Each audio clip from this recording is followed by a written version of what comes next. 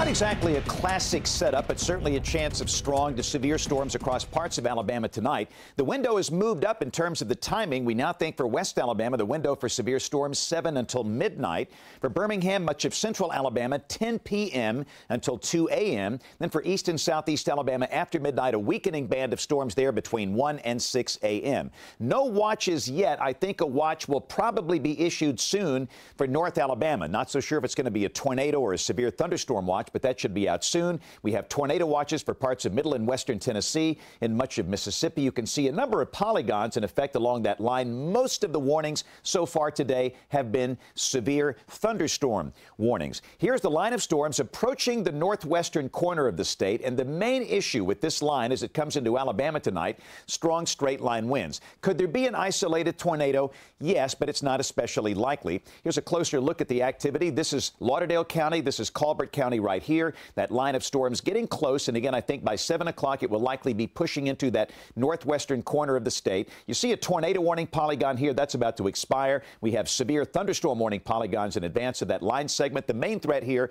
strong straight line winds. But as always, be very weather aware tonight as the storms pass on through. This is the hour-by-hour breakdown with Future View. This is 10 o'clock tonight.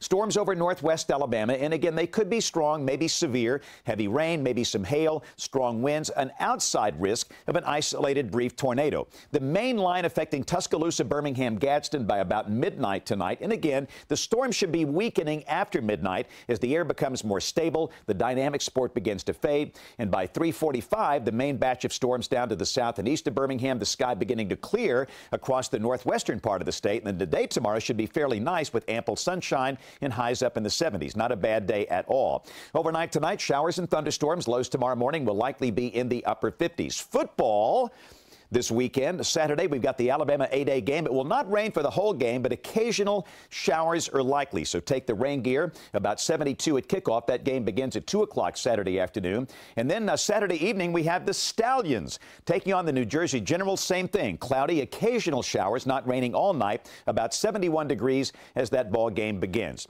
Here's a look at our 10-day forecast. Great weather tomorrow and Friday, 80 by Friday. But for the weekend, rain is back. Occasional showers Saturday and Sunday. Not raining all weekend. Rain at times, maybe some thunder, not expecting severe weather. Then dry weather comes back for the first part of next week. Catch my forecast every day on great radio stations around the state, including 98.7 KISS,